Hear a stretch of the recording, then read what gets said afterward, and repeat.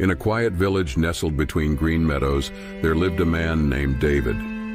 David was known throughout the village for his unwavering faith in God's faithfulness and his unfailing love. One winter, a fierce storm swept through the village, leaving destruction in its wake.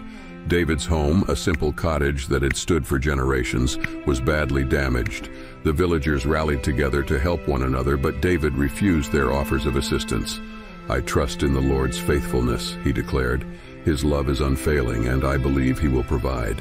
As the days turned into weeks, David worked tirelessly to repair his home, often with just a few simple tools and a heart full of prayer. The other villagers marveled at his unwavering faith.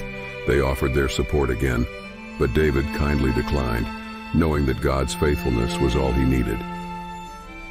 One cold evening, as David knelt in prayer by his fire, a knock echoed through his cottage. He opened the door to find the village carpenter, who had been working on other repairs in the village. "I brought some extra lumber," the carpenter said. "I couldn't help but notice your determination and faith. Maybe God sent me to assist you." With tears in his eyes, David accepted the help. Together, they repaired the cottage, and it stood stronger and more beautiful than before. David's heart overflowed with gratitude for God's faithfulness and unfailing love, not only for providing the materials, but also for sending someone who understood the power of faith.